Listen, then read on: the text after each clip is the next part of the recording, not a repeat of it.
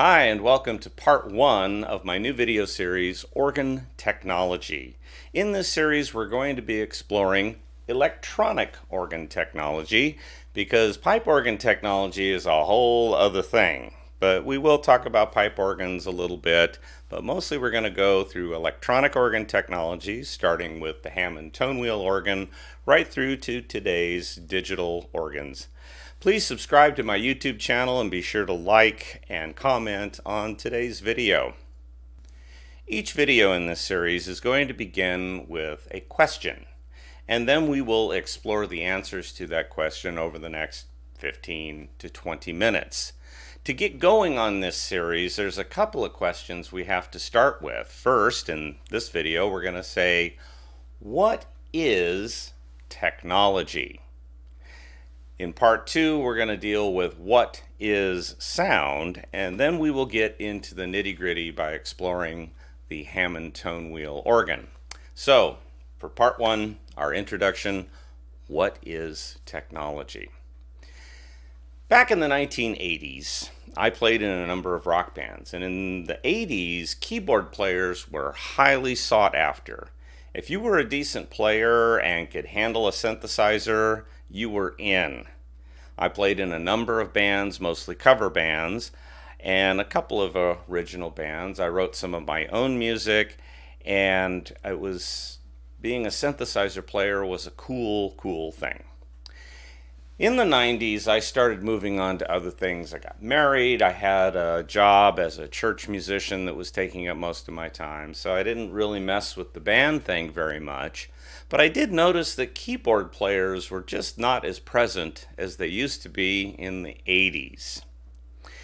And one day I was meeting with my nephew, and he was showing me his new guitar rig. And he had a nice electric guitar. He had a full floor full of the various electronic effects pedals, reverb, echo, compressor, distortion, a looper, and the whole works.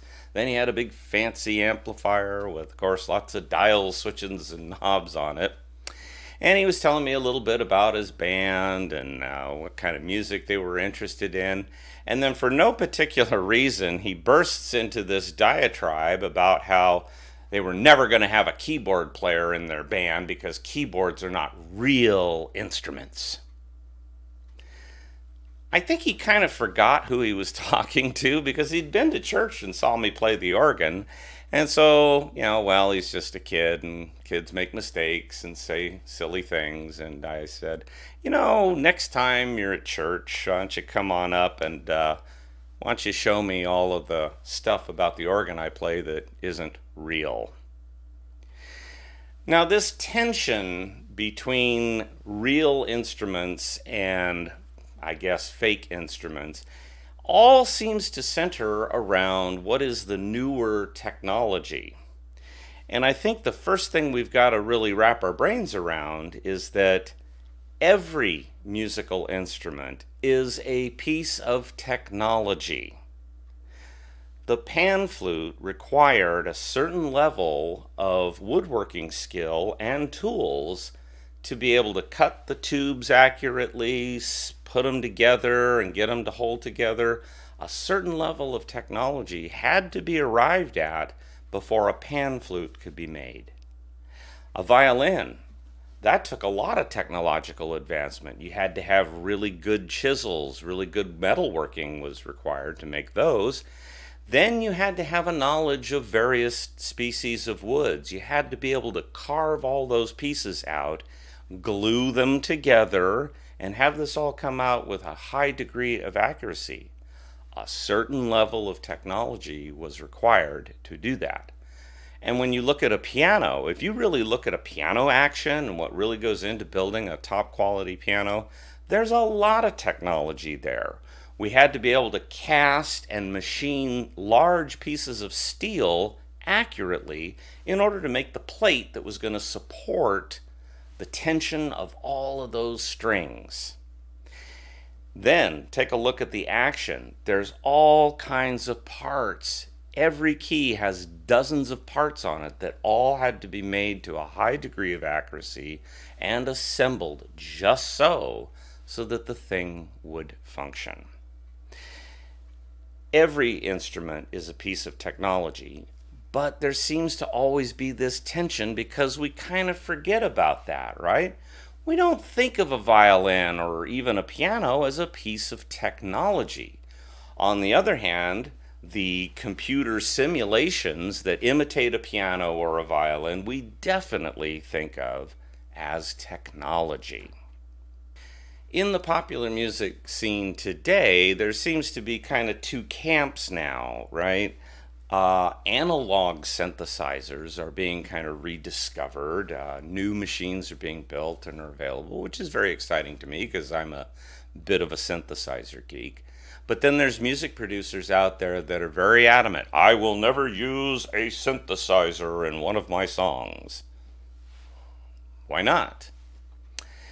If we look at the evolution of synthesizers, we can kind of see why this might be. Synthesizers started out as instruments that were creating entirely new sounds. If you listen to an album like Wendy Carlos's Switched on Bach, those were entirely new sounds. Eventually, as synthesis got better and better and sampling came into play, it became easier and easier to directly imitate the sounds of other instruments. And a lot of people saw this as the displacement of other musicians. The fact is that the organ itself was seen as an instrument that would displace other instruments at various times in its history. So this kind of thinking is nothing new. If we go back to the earliest days of the organ, over 1,000 years ago, we would not recognize what they were calling a pipe organ as a pipe organ. It only had maybe one or two ranks of pipes. We got to get to the Baroque era before we see a pipe organ that we would really recognize as a pipe organ.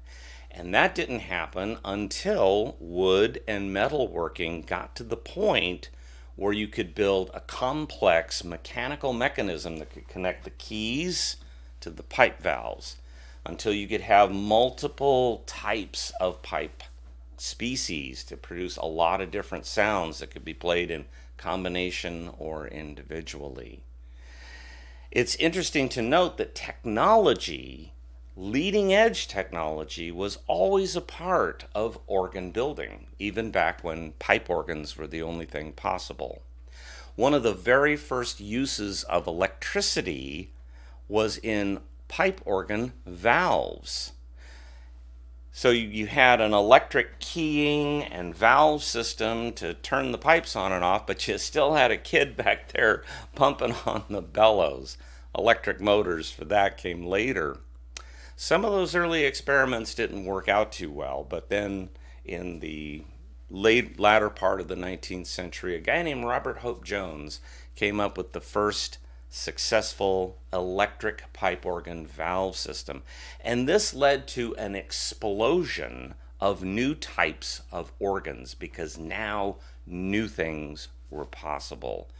Hope Jones, together with the Wurlitzer Company, would end up inventing an entirely new type of organ called the Hope Jones Unit Orchestra. You maybe know of it as a theater organ. Completely new idea in pipe organ building. Hope Jones also is credited with having predicted an all-electronic organ. He imagined a time when somehow, by only electrical means, you would be able to generate any kind of sound that you wanted. And this first started with the tone wheel organ, first built by the Hammond Company. In episode 3, we're going to do a lot about the Hammond tone wheel organ. We're going to take a really in-depth look at that.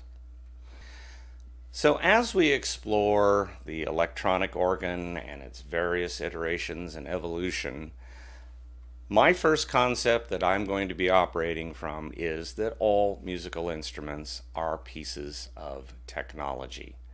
And it doesn't matter whether it's an acoustic guitar or an electric guitar, they are both musical instruments created through technology. One isn't real and one fake. They are both real musical instruments that require human intervention to actually make any music. Same thing is true if we look at the pipe organ and the electronic organ.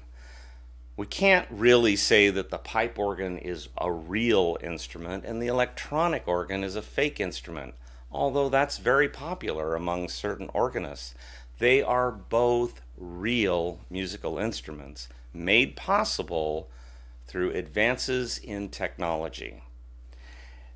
These days, both the pipe organ and the electronic organ, mostly using digital technology, continue to evolve side by side, and there's a growing number of organs that actually utilize both technologies in order to take advantage of both worlds in the most efficient way possible.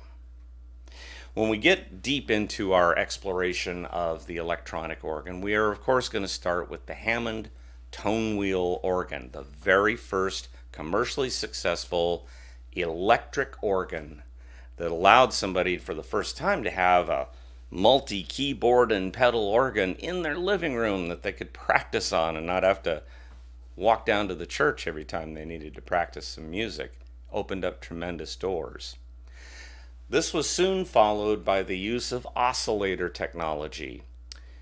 Up until that point, oscillators, of course, existed to produce radio waves, but it was believed that they could produce tones if you could slow them down enough. Oscillators for radio waves, of course, operate in megahertz and kilohertz and so forth, whereas we need sounds that we listen to down in hertz, 20 to 20,000 hertz. Building small oscillators that could generate tone was a big advancement. There was a whole host of ways that oscillators were used in building electronic organs. And electronic organs weren't necessarily built with the idea of directly imitating their pipe organ counterparts. That has become a highly prized aspect of electronic organ building these days, but it wasn't always the case. In the early days, electronic organs were seen as separate and unique instruments, and some even today see them as separate and unique instruments. Oscillator technology lasted clear through the 1980s, long past when digital innovations were first being made. Oscillator technology's full potential may or may not have been fully realized. Oscillator technology also led to the analog synthesizer, and those types of synthesizers are enjoying kind of a renaissance these days because there's just something about that oscillator sound. When we pass by oscillator technology, we go to digital technology. In digital technology, there are three major ways in which organ tones are generated. And these can be tones that directly imitate pipe tones, or they can be tones that are completely unique if you want to do it that way. There is digital sample playback, and this is the process of making a recording of the pipes of a pipe organ and then having those recordings play back when the organist plays the keys. There's also additive synthesis, and this is the process where you take a sample or you listen to an organ pipe and you put it out on a spectrum analyzer and you see what harmonics are involved. And in part 2, where we talk about what is sound, we'll get into exactly what that means. Digital synthesis is also, there's a more advanced version of it called physical modeling. So instead of telling the computer to run a sequence of harmonics, now we have an algorithm, a complex set of instructions that are telling the computer to generate a tone that is forever varying, and this produces some pretty realistic results. Again, we can use all of these technologies to directly imitate the pipe organ, or we can use it to generate new and sounds that haven't ever been around before. So we've got a lot to cover, and I plan on creating a new one of these videos about every 2 weeks.